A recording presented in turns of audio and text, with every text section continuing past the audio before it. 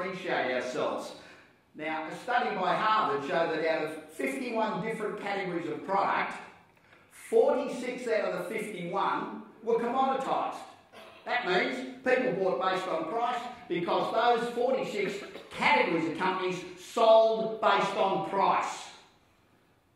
And you're going to get business, sure, but only until your competitor cuts their price and then the customers switch to them. Let's have a look at liquor stores. There's the outside of 2 liquor stores. I can't see any reason why I should pick one over the other, can you? They both look totally unappealing.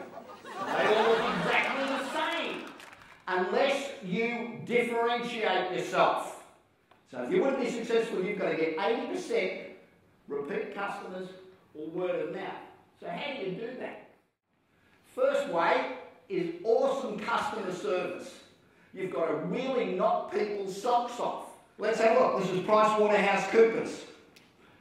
45% of the contribution to driving business growth is awesome customer service, where customers walk out and say, wow, that was great. And if you look at the differences between 2000 and 2012, customer service is now 11 points more important, and advertising and promotion is 6 points less important.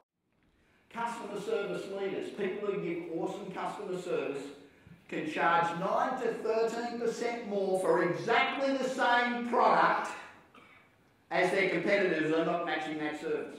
So what are you doing to give every single person that walks in that door an awesome experience? 59% of the contribution to your return on investment is from customer service. 14% is from advertising and promotion. How many of you have got 4 times that budget for customer retention? Nobody! The big companies have, the successful companies have. Why haven't you? So let's keep going with understanding the fundamentals. You've got to understand what business you're in. It's really important. Now, the one I picked here, a hardware store. Hands up if you think hardware stores are in the hardware business. Most of you do. How many of you woke up this morning and said, today I've got to buy a hammer? Anybody? Nobody. Nobody in their right mind wants to buy a hammer. Why do you go to a hardware store? Because you want to solve a problem. People aren't buying hardware, people are buying solutions to problems that they've got. Sales went through the roof because they suddenly realised what business they were in. Now, you can't connect with your customers unless you know precisely what business you're in. Now, you've got to develop a value proposition based on how you differentiate yourself from your competitors. What do you stand for? My son goes to university in Washington, DC, and his classmates, his peers, they buy off people that are giving something back. They buy off people that share their values. It needs to be part of your DNA. You need to be seen by the community, greater community, doing something that they relate to. It's about thinking a little bit differently. Now, one of the most powerful tools you can have in your armoury is called the consumer purchasing benefit. It increases first brand recall in people's mind. It's the first thing you think of. So what's your CPB? Why should people buy from you? It can't be price. Because price is not a value proposition. Emotion.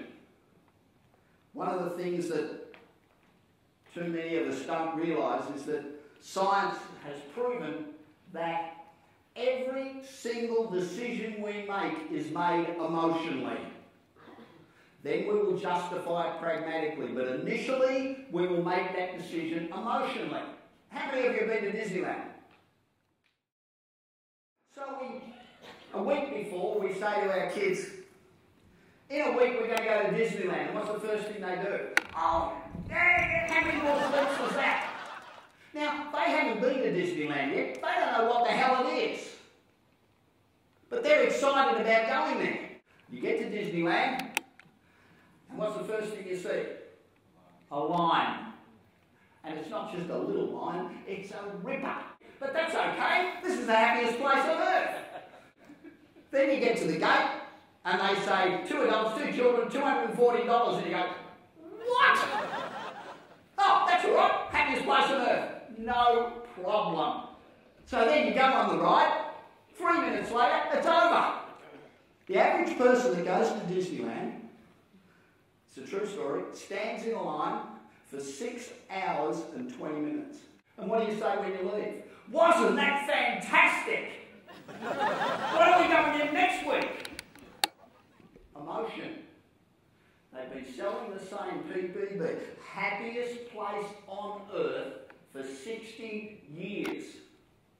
It's penetrated everybody. But they've stuck with it over and over and over again. And it works. Anybody here drive Mercedes? Why do you drive Mercedes? Why do women wear makeup? Hope. I hope I can look better than I do when I get out of bed. That's emotion. Every single thing you do is about emotion. So where's the emotion in yourself? If we want to stay in business for the long haul, we can get more efficient. You know, we can have more efficient warehousing, we can have more efficient everything, we can negotiate better prices, but at the end of the day, we're still selling based on price. And there ain't no future in selling based on price. So you have to find a way to differentiate yourself. Now that is, as a company, you need to differentiate yourself, and your own stores. If you're in a town with 5 competitors, and 2 of them are big guys and aren't going away anytime soon, you need to find a way to be closer to the community, to develop some affinity with the community where they want to support you rather than supporting the big guys. So you need to look at the way you advertise, you need to look at the way you position yourself, how you communicate with your customers, how you make sure that you continue to communicate with your customers and continue to develop a database and relevance. You know, it's all right to have a fantastic database of product and what's moving where and when and how and why. That's great. But the most important database you can develop is about people. Where and when and what and why and how.